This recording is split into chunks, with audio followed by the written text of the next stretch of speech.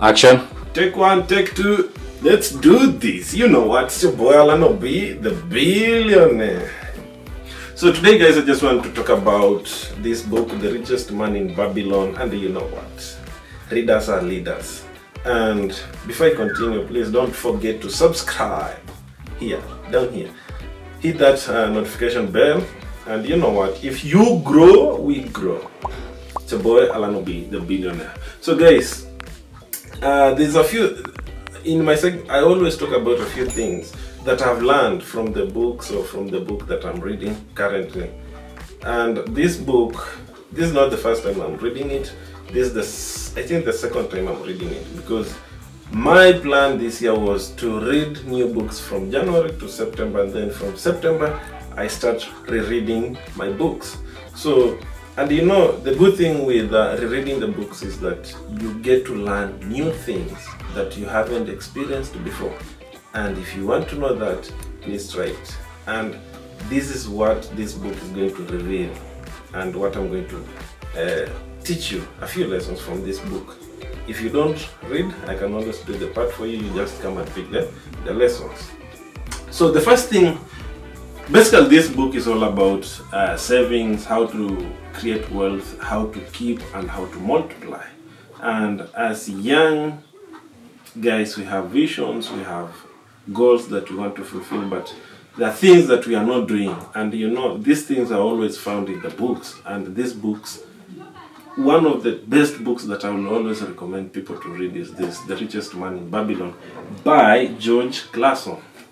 And the first lesson, because it has many chapters, but the first lesson that I want to pick is have a good plan when it comes to spending your money. Expenditure plans, they're always important in our life. And as young guys, we have goals that we literally want to fulfill, but the only thing that we don't do is we don't plan. For example, if I'm working, then let's say I earn 50,000. If I can't plan with this 50,000, then it means that money will go into waste, because I will buy things that I don't need. They're basically liabilities to me. But for me, we always want to lie to our mind that we really need those things, but in real sense, we don't need them. So if you have money, please know how to spend your money. Have a good expenditure plan so that you have a budget for each and every element that you're buying. You can be so strict to yourself, but the benefit of this thing is that you won't go out borrowing money that you really don't need. Because many of us, we borrow money because we have exhausted what we had before. And if we analyze what we had before, we haven't used it according to the best ways. We just use the money because we thought we have it. And that kills us. That makes us not grow. So that's the first lesson. Then the second lesson is about multiplying what you have earned. And by the way, this is the hardest part. Many people have asked me, hey Alan, I have money, but I don't know what to invest. My rule is always like this. If you have money and you don't know what to invest, please don't go out and ask for ideas, because people will give you ideas that you are not passionate about, and you will end up losing all the money. So if you can sit down, have a strategy that you can use to multiply your money, it would be better than going out to ask for ideas. Yes, it's good to ask for ideas, but are you passionate in those ideas? Because if you're not passionate, it means that you'll end up losing your money. And if you lose all the money that you have been working hard to get, then you will get demotivated. And the funny thing about life is that when somebody starts losing the goal, or you start deviating from what you had planned before, you will end up even drowning. So you have to make sure that what you are earning, you have to multiply it. Multiplying it means that you have to invest in a good place. You have to look for good investments that will give you money, or will increase your money without even using a lot of effort. So you have to know those elements. Then the third thing that I never wanted to mention is that before, maybe I could have mentioned that before mentioning this, but it's always good. Sometimes you don't have to follow the order, because these are lessons that I have picked, and I normally don't write scripts about them, so I just go through them randomly. So this is the saving. You know, for me, I am a victim of not saving, and for sure, one thing that I can say, since I changed my mind and started reading these books, for me, if I earn even a coin, even 1 shilling, I will even decide to save 50 cents and then use the other 50 cents. Because you know what? If you have something tangible with you, you are able to fight with. Because if you are a Christian, you remember when when Goliath approached David, then the Lord asked David, "What do you have?" Then he answered, "I have a sling in my hand." So if you have some savings, you are able to think with the little you have, rather than somebody who even don't have anything, and you go out looking for ideas. Who will fund these ideas? So you have to make sure that if you don't have more information, if you don't have good streams of income, make sure that you save the little money you get, so that once now you are ready for any investment, you don't go out looking for money, because nobody is going to invest in something that I don't understand. I can't invest. I can't be a partner if you don't even know how to invest. You don't know how to save. It's hard. But if you convince me that you have something, then I'm able to chip in with my little savings too.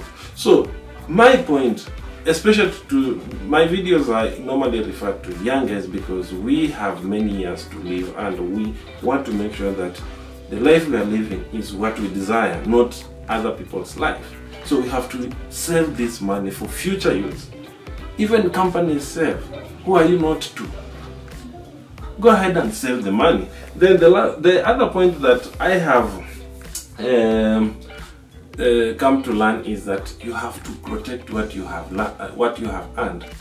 So there's a story where this guy explains that if, for example, you have been saving for a year, and then you have like 100,000 in your account, and then your sister realizes that you have money, and then she comes in with a proposal that you give her a loan so that she can start her business. So because she's your sister, it doesn't guarantee, she's not guaranteed that she will be given the money. So he explains, ask your sister the structure that she has, that she will use to repay you back the money if you give her a loan. If she doesn't have that kind of structure, or if she doesn't have the plan, please don't give her the loan, because it's better to be strict. It's better to guard what you have earned than losing it in a very stupid way because it's your sister. No, please be strict in that people who are around you can understand what your goal is, what you want to achieve. Let nobody just play with your money, because saving even 200 bob a day for 1 year, it's too expensive. Majority of us, we can't do that. But if you have the sacrifice to do that, then you should be able to guard what you have earned. Don't let it slip away, because if you can't guard it, then you lose it. And when you lose it, depression, stress, all those kind of stuff that people are going through will start coming in, and this one will be a killer in your life. So make sure that you have those kind of plans across. And then the second last plan is ensuring that as a young person, you have what we call securing your future income. Future income is that it means when you're in old age, you can be able to earn without even working. So this means that your money is in good investments. Your money has what we call, you have passive income generation. So you don't go out suffering because you are old, so you want your kids to support you. No, live a life that even your kids will impress, because they will see that my parents did this, so I am able to do this. So you are not there to hustle from your kids, because kids won't give you what you want. So you have to also be able to get what you want. So guys, These are some of the lessons, and we have many lessons from this book. It's only that I normally pick a few that are relevant to me, because if you learn those 5 lessons or 6 lessons, you don't need to read the whole book. You can put it aside and move to another book. So guys, my recommendation, please go and read this book. It's a good book, and you know what? Readers are leaders. It's your boy Alano B, the billionaire. Please don't forget to subscribe to our channel. We are to 35 subscribers, you know, that's a milestone. So if you become the 36th, then the other person will be, and that's how growth happens. Taking baby steps. It's your boy Alano B, the billionaire.